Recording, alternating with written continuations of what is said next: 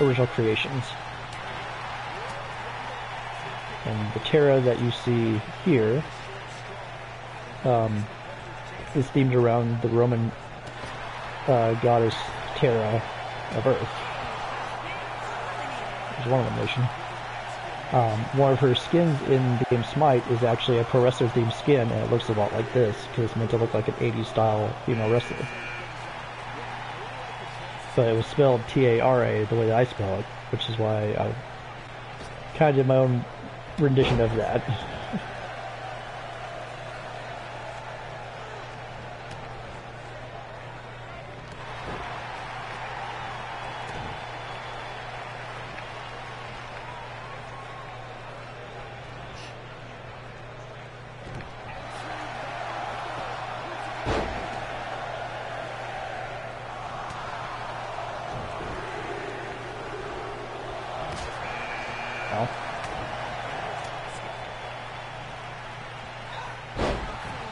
Yeah.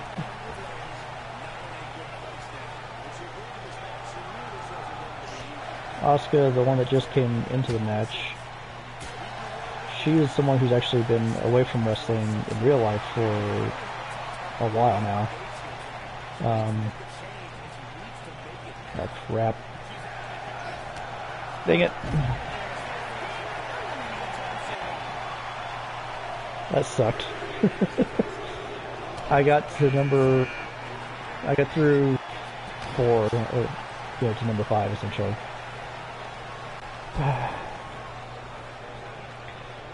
So the thing that you have to watch in this game, which I kind of made the mistake on in this particular run, is that you have a limited number of counters, and I burnt through all of mine way too recklessly, which is why I didn't last very long. But now I can kind of just talk for a little bit.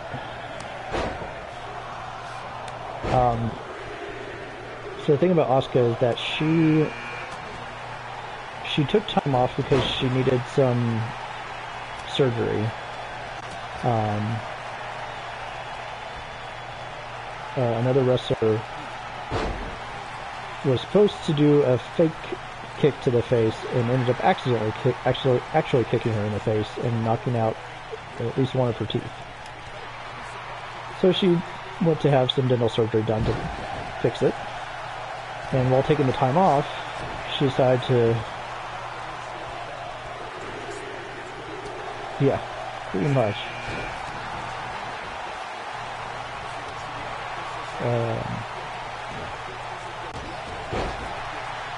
She decided to take some time off and, have her doctor, just kind of look at some bumps and bruises that she had been experiencing, and it turned out she had, really messed up either her shoulder or her arm or something. Basically, she had to have surgery on her arm as well. So, she's been gone for multiple months. I don't think it's been quite a year yet, but hopefully she'll be coming back soon, because she's really good and very entertaining. I say that while she comes back and gets treated like a joke, which WWE has a really bad habit of doing lately.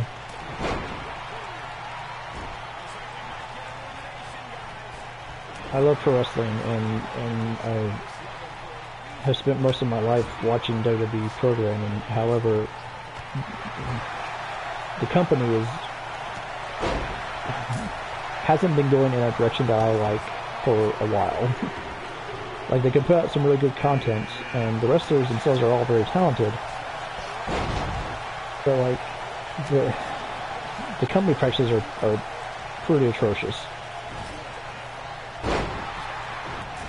Yeah, so I went to one WWE live event that was in for the sake of the internet, I will not name the actual city, but it was in a nearby city. They came to town back in they've been to town since, but this is back in 2014. I went, had pretty decent seats, and it was fun.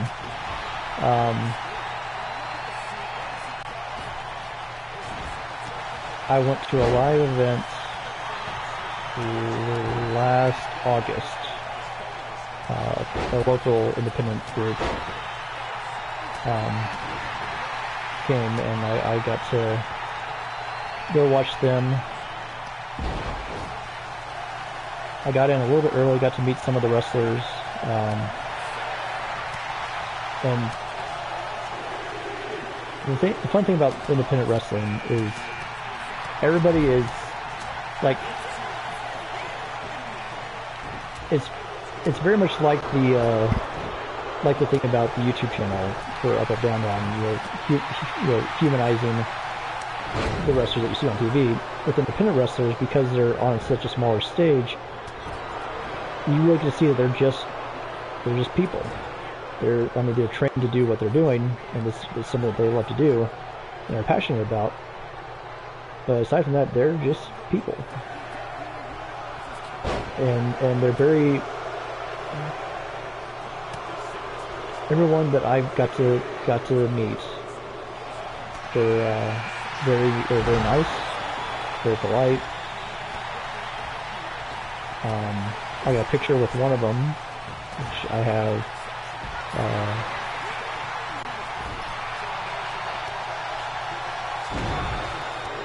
Which I have in the frame. I've been wanting to go back into the gym more. They've been back to town since that show, but I haven't been able to go.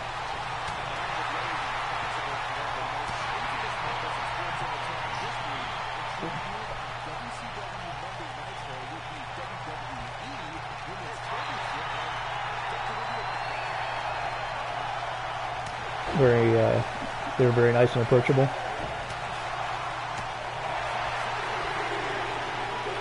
Yeah.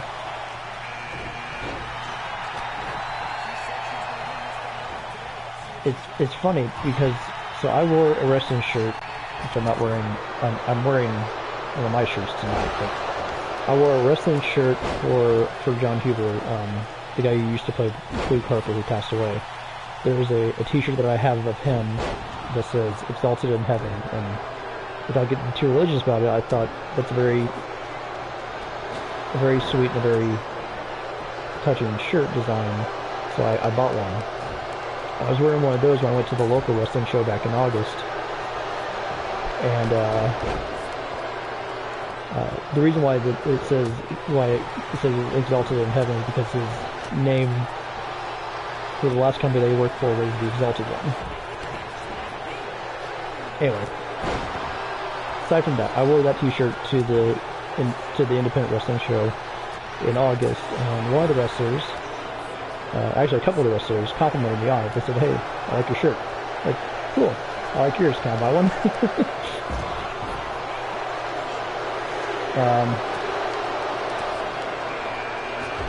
Yeah, they were all really nice. Yeah.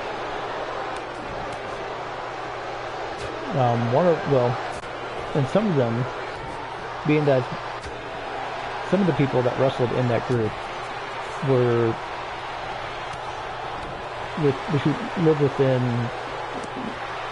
live in Missouri or close to Missouri.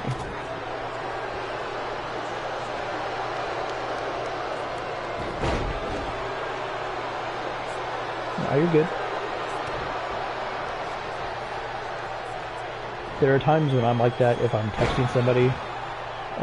I'll send just like okay or yeah. I'll send like very short answers. You probably noticed that in our personal text. I'll do that to let you know that I'm not ignoring you. But there are many times like I can't think of words or anything else to like extrapolate upon to go further. So I'm bad about that at times. So I just want to send something so you know that I'm still here and I still care. I just don't know what else to follow it up with.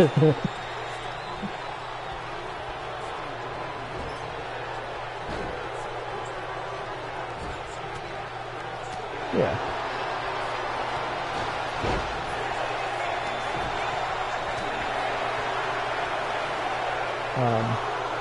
There is, so if I'm able to, I'd like to go to more independent shows this year. We'll see. We'll have to see how things go. I'd like to do that. I would like to, a bucket list of mine would be to attend a show for a company called AEW, which is another mainstream company like WWE. In fact, they're a major competitor for WWE now. I would like to attend one of their shows because I think it'd be fun. They actually have a really good reputation for a company that hasn't been around that long. Well, I say that, but the guy who runs AEW, like, I've heard that he's a good guy for the most part. The one thing that he doesn't handle well is criticism, especially on social media. If someone points out a flaw of his or a fault of his on Twitter, he gets super defensive, and it's like, dude, just take it with a grain of salt and maybe look at what they're talking about.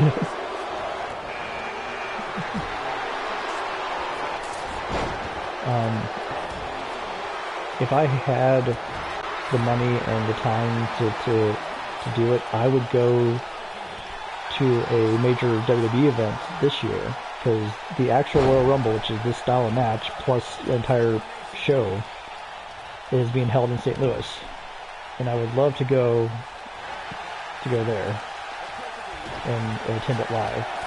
So I've never been to a major WWE show. I've only been to the one live event of theirs.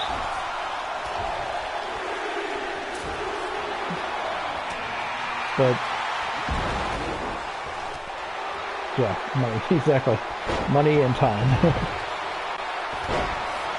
I say time because I don't currently have any PTO anymore, because I used it to help my mom move back from Florida.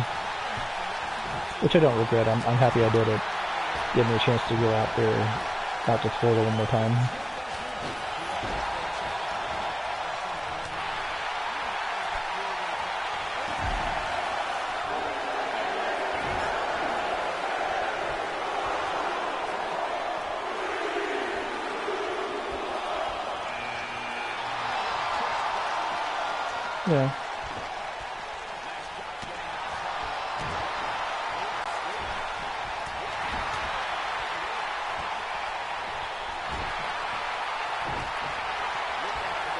Yeah. Yeah. Well, and kind of the drawback to my job is that, like, I'd have to look into it to see what the requirements on. But as it currently stands, I get 1 week of PTO every year. Yeah.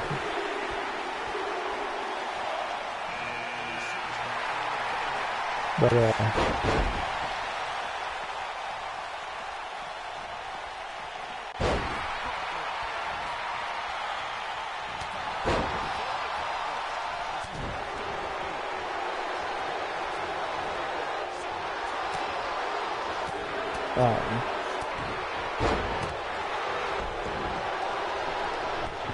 sorry, kind of spaced there for a minute. I don't know, but that's just because I've used mine before finding out. I'm going to say probably not, just because, much as I value my job, it's not the best. There's a lot of benefits that are really not that great.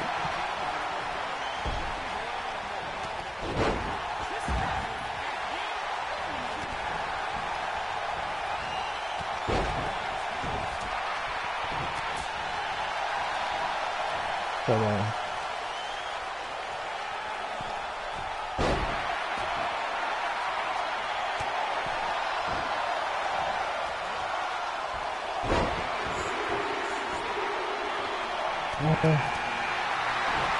I deal with some interesting people, that's for sure. I deal with people that are... I have some great people that come into my store. I have some trash people that come into my store. And I have people that are just odd.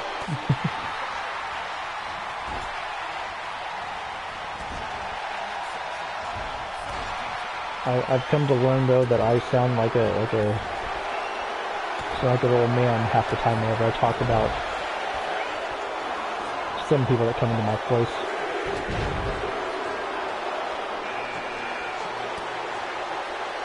That's awesome.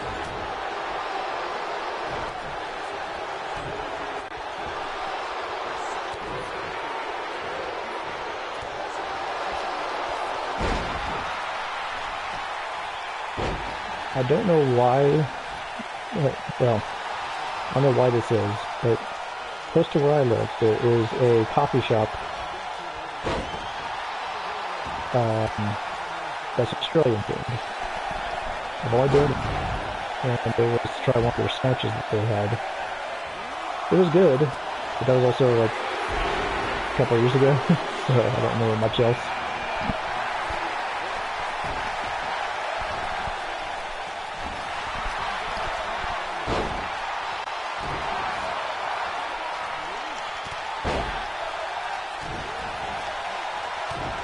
Oh, anyway, like, you're mentioning that I probably sound like an old man the way I talk about some people that come into my store.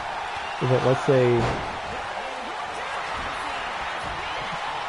someone comes in and is acting a bit out there, and it's someone that I don't know, for example.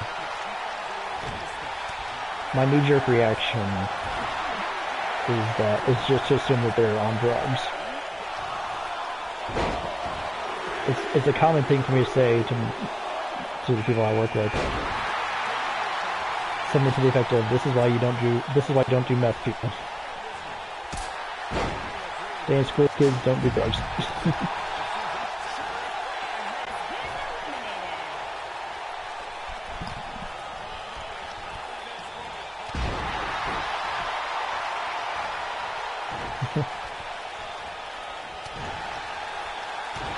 So, in your line of work, you deal with kids and with their parents. I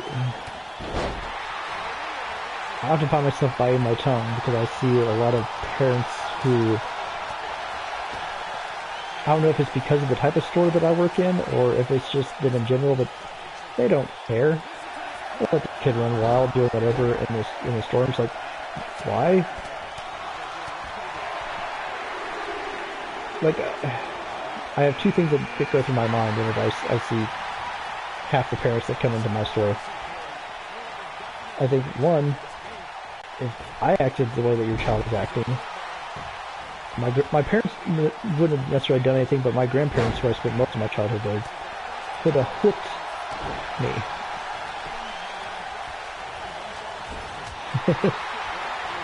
Like, my grandma, if I acted up as a child, if I acted up in a store with my grandmother, I would say that she would have found an empty aisle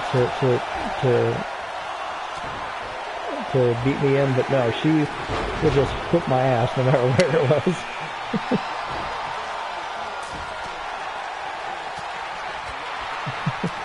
See, that was my parents' way of doing things. My parents would just often grab me, and it's like, when I was younger, I had a lot more energy. And so, being told, "Hey, you get to sit in your room on your bed for X amount of time," that would drive me nuts.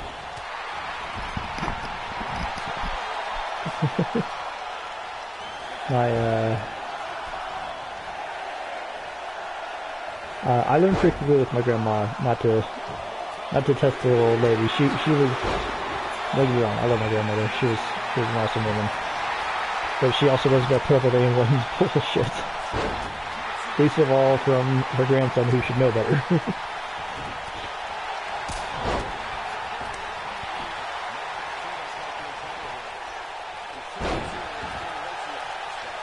Which, ironically enough,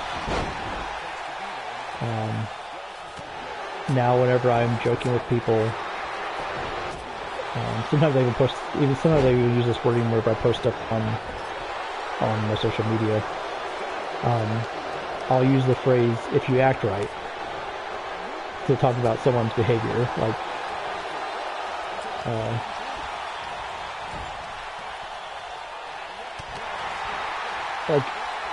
most recently, for example, I was going through posting pictures of these new recipes I've been trying, and something that came up to where I wasn't cooking. I was just eating leftovers that night, and wasn't gonna cook or post pictures. And so I made a little post about something else, saying that I wasn't posting any pictures, but I would post some more stuff the next day.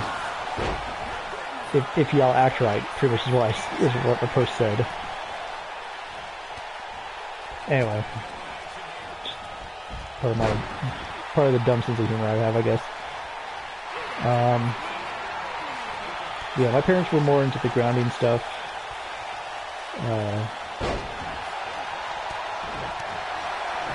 I did not like, well,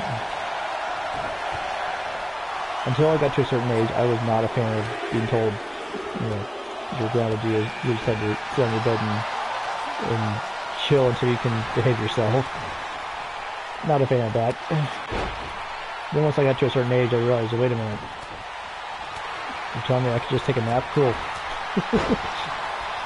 Now as an adult, I kind of want to do that a lot, but I can't do that as much as I would like to.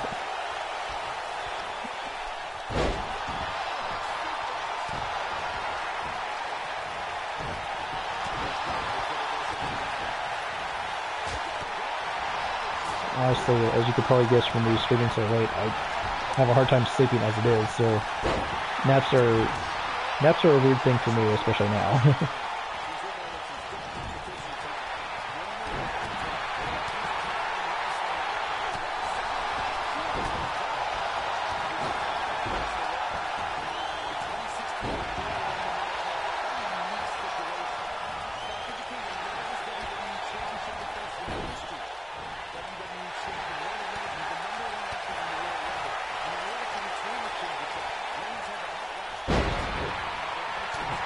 So,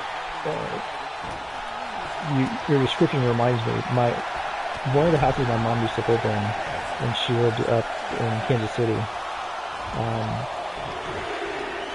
she had this house that had a basement. Well, yeah, had this basement room, and it had a room that we jokingly called it the cave. Because it was an interior room, there was no exterior windows, so actually there's no windows at all. There was no windows, there was only one door that went straight into a hallway. Like as soon as you opened it, you're like right at the wall, more or less. So you immediately have to turn left as soon as you open the door. So no windows, no direct access to light, and there's no ceiling fan. So the first time I stayed over at that house, that's where I slept because it was basically like a guest room. My stepdad used to use that room when he would work overnights because he couldn't sleep with any light at all, and that room got pitch black. But the thing is, I had to ask him for a little like stand-up fan because one, I have to have a fan on whenever I sleep, otherwise my sinuses get all janked up and I can't breathe the way I need to.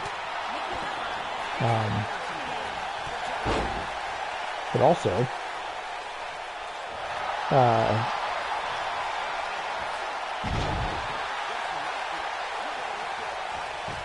I needed the fan not only just for that aspect to help me sleep, but also I needed the sound because without it, not only was it pitch black, it was like silent to the point to where you only heard the sounds that your own body was making. Like it was like dead silent, like eerily quiet.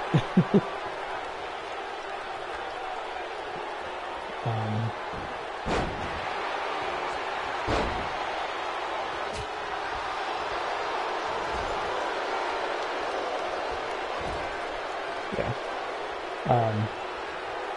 Which, I mean, if that's the type of thing that you need to help sleep, especially if you're having a hard time sleeping during the daytime, that's a great room for it.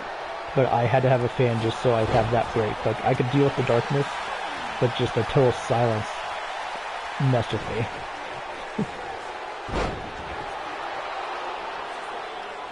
Yeah. Which is funny because my mom was, I remember the first time I stayed there, my mom was like, hey, do you want a fan or something? Like, maybe, we'll see. I'm sure it'll be fine. She's like, it gets like really quiet and really dark down there. I'm like, okay, cool. I'll figure it out. Hey, everyone.